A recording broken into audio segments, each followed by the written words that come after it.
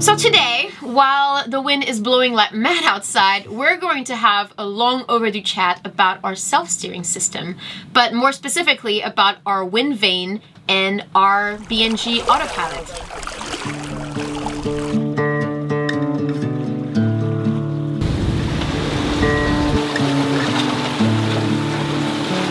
As you guys probably know, we have both systems on board, the mechanical Windvane off the back and our push-button hydraulic Autopilot RAM underneath the cockpit locker. And we've received tons and tons of comments asking which we like better, how we use them over the past couple of years. So today we're gonna dive into all of it. So 6 years ago when we bought our boat, it came with an Autopilot system. It was a Raymarine wheel pilot, which meant there was a belt drive on our actual helm and a very tiny little motor that would steer the boat. We nicknamed it Squeaky.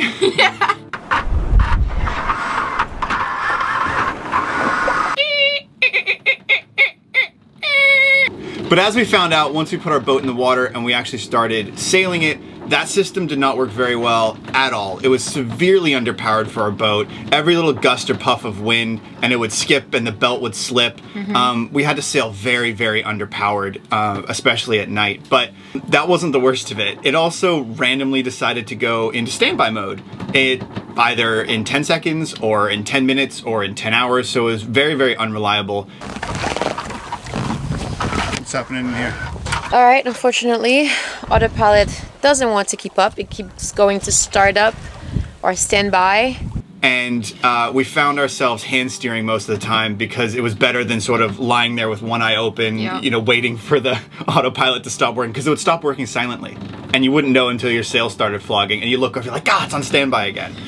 Yeah, we would be like reading a book or something, and then suddenly we just hear the sail flap, and then the boat is starting to go upwind. Like, what is going on? And yeah, the Autopilot went to sleep. Yeah, it just decided to take a nap. So lots of issues we had with that thing. We broke a belt at some point. But the good part was we were sailing to windward into the Caribbean, and our boat balances very well to windward. So a lot of times we would just sort of lock the helm off, and the boat would sail for 3 or 4 minutes. You just kind of adjust it a little bit and it would fall off.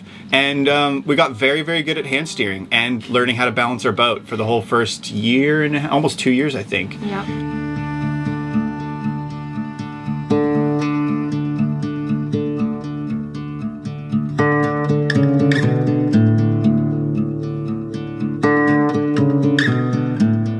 Said, when it comes to sailing, we believe that the #1 safety priority is being well rested, because on a short-handed sailboat like the one we have, it can be very exhausting to be hand steering 24/7 for days on end. And we all know that the worst mistakes happen when someone's tired. So we sailed around the Caribbean without an Autopilot, and that was probably fine because we knew that most passages were very short. But when we made it to Curacao with the plans of having longer crossings, longer passages, the first one being 900 nautical miles over to Guatemala, we knew that there were some adjustments and some improvements to be made. So the first thing we did when we made it to Curacao was investing in a Windvane. So there are a lot of different types of mechanical self-steering devices out there. For short, we all pretty much refer to them as Windvanes, and we have spoken to quite a few people who have them installed, different versions on their boat. Wow, we are like heeled over. We're heeling over at the top. We're like this far heeled over right now. It's like the Starburst commercial.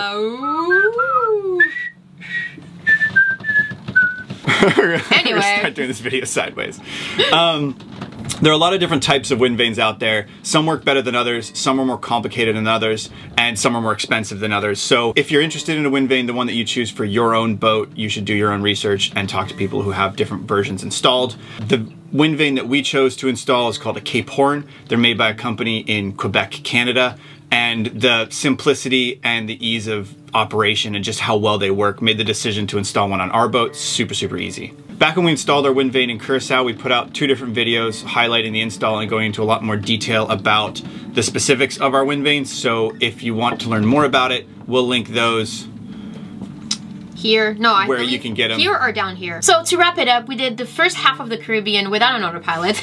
That was fun. We did the second half with the Windvane, and we finished the circumnavigation of the Caribbean, made it back to Florida as we were ready to upgrade all of our electronics, including installing a BINGE hydraulic autopilot system. And just like the Windvane, we do have other videos showing the install of our BINGE system. So if you're interested in that, definitely check the description below. We'll leave the link to the videos and also the link to the BINGE site that I believe lists all the electronics that we have with them. Fender's like right here. It's like, the wind picked up when I started talking and it died when I stopped. It's like, shh, shh, shh, shh. Yeah. This isn't some studio. If you hear squeaking and winding and halyards banging, that's why. We're waiting for wind, and you can too. Hey! Alright, let's start with the hydraulic autopilot system that we have on board. It's integrated and networked into our entire BINGE system, so it gets data from the compass and water speed and wind angle, and we can set waypoints on the chart plotter and it will steer our boat towards them. So the whole system is very well networked and integrated together, and with a simple push of a button at the helm, it engages and the boat's steering itself, which we absolutely love. We find ourselves using it the most when we're on an approach to a marina or a harbor and we're like dropping the sails, or if we're trying to navigate some very narrow cuts and we know it's going to steer a perfectly straight line or steer exactly to a waypoint that we set. And because it's just the two of us sailing the boat, having that sort of third crew member to take over the helm is amazing, especially because we film everything. So we actually end up using our hydraulic system a lot because we film stuff, and you need to hit auto so one of us can hold the camera while the other one's doing something. Or we click it on when one of us needs to catch the drone and the other one needs to fly the drone into the boat. So there's a lot of use cases for our hydraulic system that might not be normal for a typical cruising boat, but with just the two of us on board, it's so nice to have a third crew member that we can just immediately hand the helm over to, and it just takes over and keeps the boat on course while we're off doing something else. Yeah. It does have a few cons, and one of which is the fact that it's a very complex system. And the second one is that it does use, even though if it's efficient, it does use some power. Yeah, I think that's probably its biggest con is the fact that there's digital circuit boards and hydraulic oil and bearings to grease, and yeah, there's a lot of moving parts and a lot of things that can go wrong that will mess it up. And like Kika said, it does consume power. Now, it doesn't consume very much power. In fact, it's been difficult for us to even measure how much power it consumes, because every time we go out sailing, the conditions are different, which means the autopilot's on such a varying amount that it's actually difficult to sort of tell you how much power it consumes, because it varies so much. Our boat balances pretty well, and we don't normally use the hydraulic autopilot in big, heavy, sloppy offshore conditions. So overall, I would say in a 24-hour sail, it might use 500 watt hours, maybe. If it's kind of heavy or the boat's a bit unbalanced or the sea's kind of sloppy, I would say at most it would use 1 kilowatt hour in 24 hours. It's very, very efficient. It's not something that we worry about, like, oh, we have to shut the autopilot off because our batteries are low. Yeah. It's not something that we worry about. So it's not just the fact that it consumes power too, it's the fact that it is an electronic system attached to the boat. So if something happens and all of electronics blow out, like our batteries die or something like that, then the autopilot won't work, right? Which is why it's good that we also have the Windvane. Absolutely. That is all mechanical and doesn't use any power. Which segue to the Windvane Cape Horn now. Cape? Oh yeah, Norway. Horn. Cape. Not porn. Cape Horn. Okay. So one of our favorite quotes goes something like this: a good designer knows he has achieved perfection, not when there's nothing left to add, but when there's nothing left to take away. And the Cape Horn Windvane is a perfect example of exactly that.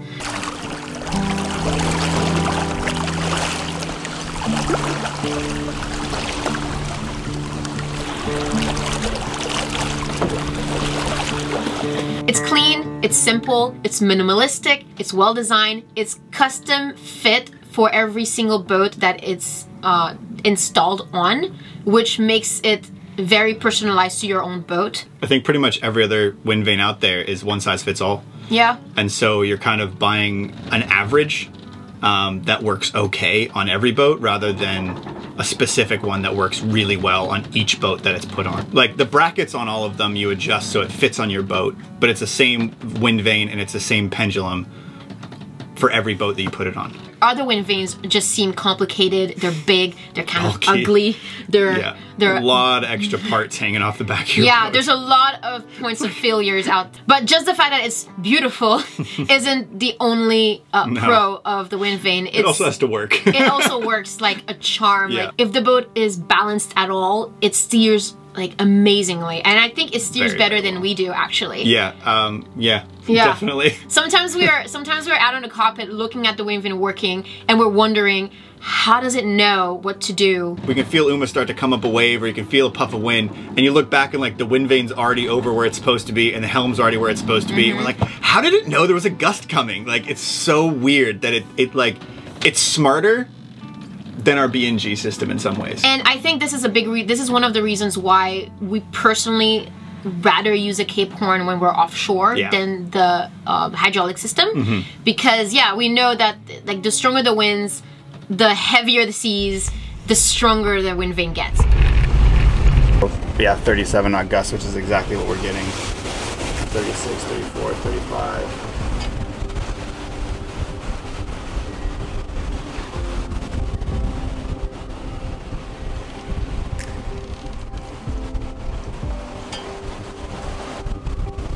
On a sail like crossing the North Atlantic, we've only used the Cape Horn system because it was offshore. We're not close to land. It doesn't matter if we veer off a few degrees and snake our way in. But we are sailing a big S, across the ocean, which when you're offshore, it doesn't really matter. If you're in a fjord or you're in a shipping lane or you're somewhere where precise sailing needs to happen, not so good. Or where the wind is shifting a lot. I think that's probably one of the cons of the Cape Horn would be if the wind gusts probably more than like 5 to 10 knots. I would say like if the wind's going from 15 to 20 from the same direction, wind vane's going to be awesome. If the wind's going from 10 to 20 or 10 to 25, the boat's going to be all over the place. Yeah, it definitely needs some consistent wind for it to be very accurate. Which is why it works so well offshore, because the wind just stays the same. You might have increases and decreases, but like here in Norway, around the fjords, we go from 5 knots to 30 knots all the time. And the wind angle shifts all the time too. So we're normally using our hydraulic autopilot and switching between all the different modes, either heading mode where it just points you at the same compass heading, wind mode where it keeps the wind at the same angle to the boat, or navigation mode where it gets us to our waypoint no matter what, and then we're adjusting the sails and reefing and doing all the sail management, but the boat's on course. Yeah. So yeah, in the last year we've used a hydraulic pretty much exclusively. I'm not sure we've dropped the Cape Horn in the water once since we made it to Norway. No. I would say the more consistent the sailing condition, the better the Cape Horn does. Yeah, consistent waves, consistent wind, consistent sail trim, consistent angle, it does phenomenally well. But as soon as the conditions start to vary a lot, it has a bit harder of a time trying to keep up, which, I mean, makes sense because you're trimming your sails all the time too. Exactly. And another one is the fact that it does take time to set up, as opposed to the autopilot when you just push a button and you go. Yeah, it definitely takes a little bit longer to set up, but it's not long. From completely stripped, we put the vane in, drop the pendulum in the water, adjust it, pull the lines up. If everything goes smoothly the first time, maybe 2 minutes if I have to come down below to actually get the vane and bolt it on.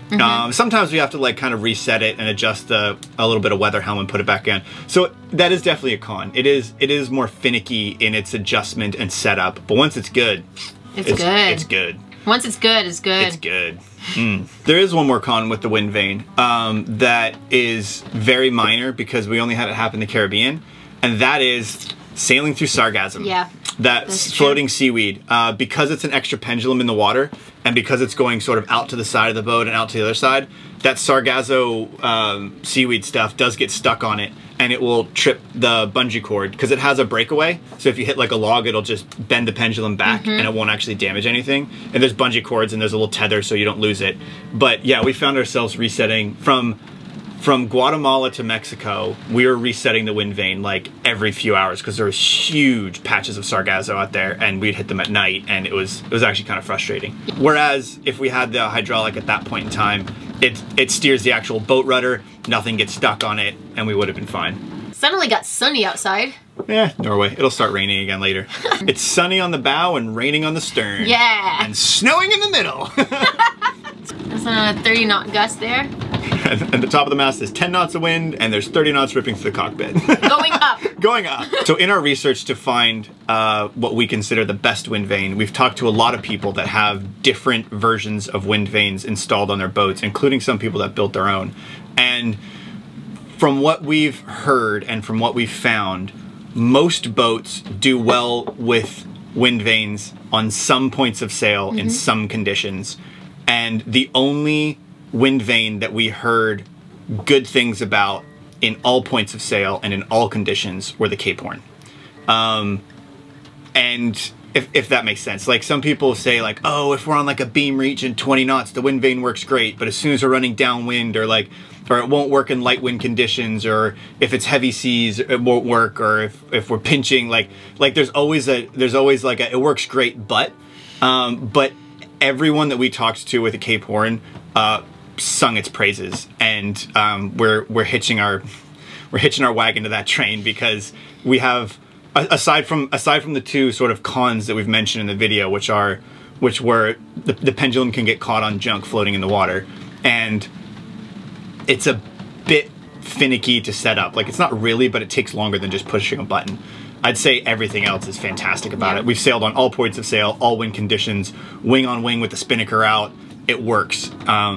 So that might upset some people who have other wind vanes that have other experience out there on their own boats, but every boat also sails differently. So that's our experience, and that's why we chose the Cape Horn. That's why we chose the Cape Horn. For our boats. So after 2 years of having both, I know we've get a lot of questions asking which one is actually better. Which one should I buy? Yeah, but the reality is there's not really a winner in that scenario, because they really both complement each other. Where one fails, the other one fills in. Yeah, I think it depends on your sailing area. I would say if you're crossing an ocean and you can only choose one, wind vane. All day long, don't even bother with the electronic autopilot. If you're coastal sailing or Bahamas, Caribbean, that kind of thing, or you plan on doing a lot of motoring, like you're doing the Great Loop or a lot of canals, then hydraulic or autopilot would be much better. We're certainly glad that we have both, because we do both and we use both, and we're glad we have both. But I guess that would be our conclusion. Yeah. Yes. So I really hope you enjoyed this video, guys, and don't forget to give it a thumbs up if you found this information useful, and hopefully the wind will die down soon so that sailing again. we can go sailing again. So, and also make sure you check the video description, because we'll have links to all of our install videos and any other useful information down there about our different systems. We'll be linking in the video description. Yep. And with that said, we'll see you guys next time. Cheers! Is this the news? Should we like awkwardly stack our papers and like, oh, and like, oh, but it's silent so you can't hear what we're saying?